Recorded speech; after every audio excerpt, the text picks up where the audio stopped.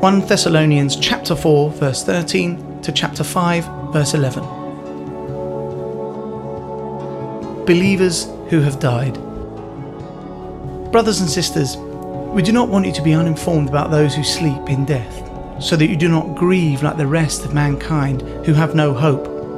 For we believe that Jesus died and rose again, and so we believe that God will bring with Jesus those who have fallen asleep in him.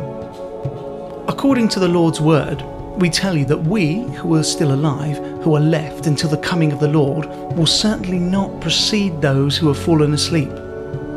For the Lord himself will come down from heaven with a loud command, with the voice of the archangel, and with the trumpet call of God, and the dead in Christ will rise first. After that, we who are still alive and are left will be caught up together with them in the clouds to meet the Lord in the air, and so we will be with the Lord forever.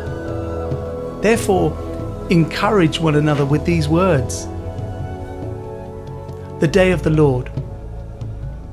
Now, brothers and sisters, about times and dates we do not need to write to you, for you know very well that the day of the Lord will come like a thief in the night.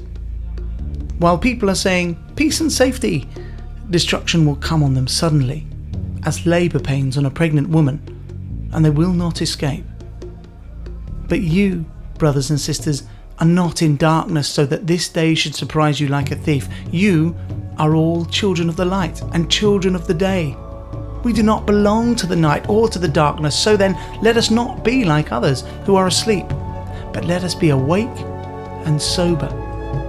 For those who sleep, sleep at night, and those who get drunk at night. But since we belong to the day, let us be sober, putting on faith and love as a breastplate, and the hope of salvation as a helmet. For God did not appoint us to suffer wrath, but to receive salvation through our Lord Jesus Christ. He died for us so that, whether we are awake or asleep, we may live together with him. Therefore, encourage one another and build each other up, just as in fact you are doing.